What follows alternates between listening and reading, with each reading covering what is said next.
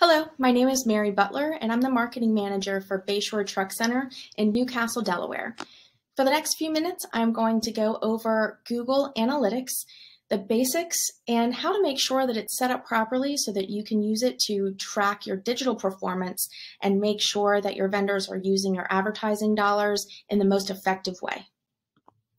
First things first, what is Google Analytics? Some of you may be familiar with this, and you also may have digital marketing teams, vendors, or in-house that are utilizing this in order to do reporting and track campaigns and those types of things. But just an overview of Google Analytics, it's a free platform that Google provides that connects to your website in order to track the digital traffic that's going to your website pages and then bring it into a dashboard that you will have access to by the end of this video, where you can run reports, double check and make sure things are working properly, look how your money is being spent if you're working with a digital advertiser and doing any paid campaigns or SEO campaigns and things like that. So Google Analytics, or GA, does a few very important things for your company and for the marketing department and the sales department and the company as a whole, really. You're able to learn about your customer through looking at consumer behavior. By looking at the different areas and the different channels and the different sources that are available in the Google Analytics dashboard, you can really start to get a pretty clear picture of what your customers are looking for, what they're doing, and how they're engaging or not engaging with your website. You're also going to be able to audit vendor performance. This is something that we've done at Bayshore quite frequently. In fact, we do it probably monthly. We look at what our referral vendors, what they're bringing in as far as traffic and conversions to the website. And we compare that against the other vendors that we have, including those paid campaigns and SEO campaigns and those types of things.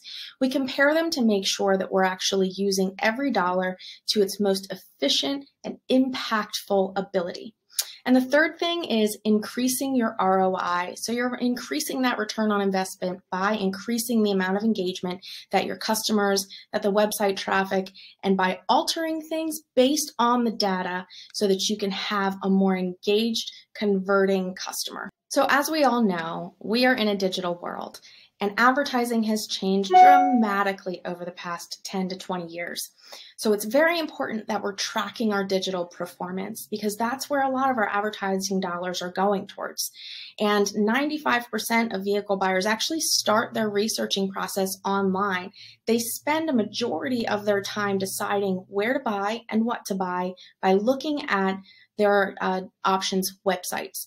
And that is how we can be able to reach them and keep them in the advertising funnel so that we eventually get a conversion and a customer and hopefully a sale. Okay, so the first step in getting your Google Analytics set up is to create a Gmail account. You may already have a Gmail account, and that's really just anything at gmail.com. But I would recommend, if you don't have one already, make sure that you have a specific business Gmail account. Once you've done that, you're going to go ahead and go to Google Analytics, google.com/analytics, and create a new Google Analytics account. Once that's done, you'll be able to see a dashboard. In that dashboard, you'll see an option and a button to set up a property. Set up a property and follow the prompts. It'll ask you a few questions, basic information. Once that's done, you'll set up a reporting view. And once that reporting view is in place, you won't have to do that again. Lastly, you're going to add a tracking code to your website. In the following pages, I'm going to show you just a little bit of how that happens. This is the most important part, probably, to make sure that your website and your Google Analytics accounts are fused together and the information is traveling from your website accurately to Google Analytics. So in order to install the code onto your website, we've got to start in Google Analytics. We have to go in, log into our account in order to find the code. So you're going to log into GA, go to Settings, and then go to Admin.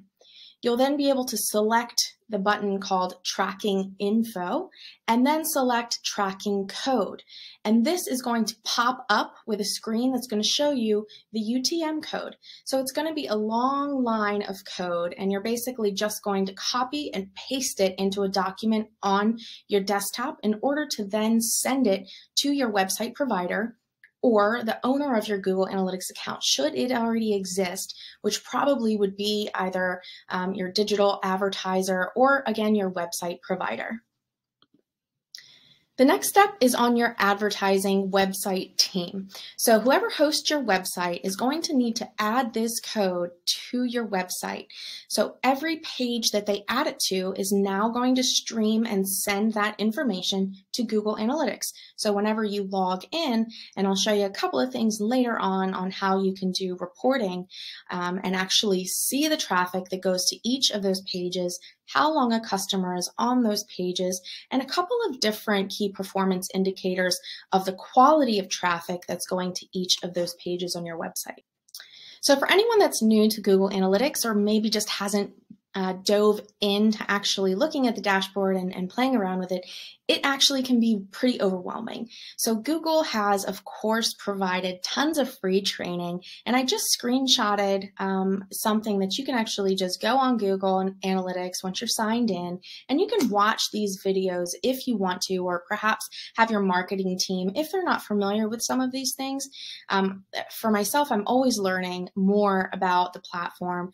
Google just recently did an update to their entire platform, which changed the design of everything. So it's a constantly evolving, constant opportunity for learning and improvement. So I encourage you to go and take advantage of these resources. They're pretty easy to follow, and Google does a great job of giving you step-by-step instructions for whatever it is that you want to learn about the system. I would say the biggest advantage that I found working with Google Analytics as well as my advertising vendors is finding out what key performing indicators I really need to be tracking in order to better understand my customer, to understand the metrics in order to increase engaged traffic, which ultimately increases my ROI, right? Another thing that it does is having this information and being able to modify and evolve your strategies as you're learning more about your customers is it's going to drive your customer acquisition cost down. One of the ways that we saw this actually this year is by looking again at our third-party vendors. So those vendors where we list our inventory, our commercial inventory on their site, we pay them a fee, they advertise for their website. I'm not going to mention any names, but I'm sure you're familiar with these third-party sites, and they do serve a purpose. But we were able to actually find out there's a couple of them that we really did not need to have because the cost of acquired visitor to the website was $31 as opposed to our paid search campaign, which brought in that same type of customer for about $3. So we were able to save tons of money every month by reallocating that money over to a more efficient type of campaign that worked for our customer base. Just a quick overview of the dashboard that you're going to see once your Google Analytics is all set up. Now, this is just one portion and one type of screen that you're going to have available to you. This is fully customizable, and I'm happy to go over this with each of you individually or as a group if you'd like help getting this all set up and navigating the dashboard. But as you can see here, if you look to the left-hand side, it says right now, active visitors. So that's showing, and this is just a generic sample, this isn't anyone's data. Right now, that's showing how many people would be on your site live, right? Actively using your website. Then they go into things like demographics, where your customer base is geographically within the United States, within the world. And then there's a couple of traffic types that they break down in order to show you just a more insight into the data that is available to you in that dashboard. So as you can tell, Google Analytics as a whole is extremely valuable in my opinion. It also can be a little bit overwhelming, but once you have the hang of it, I find it extremely beneficial, and also it's a free tool, so why not use it, right? So again, my name is Mary Butler. I'm happy to help you. My contact information is here. If you have any questions, please don't hesitate. Give me a call, shoot me an email, shoot me a text, and we can connect for sure. Thanks so much. Take care.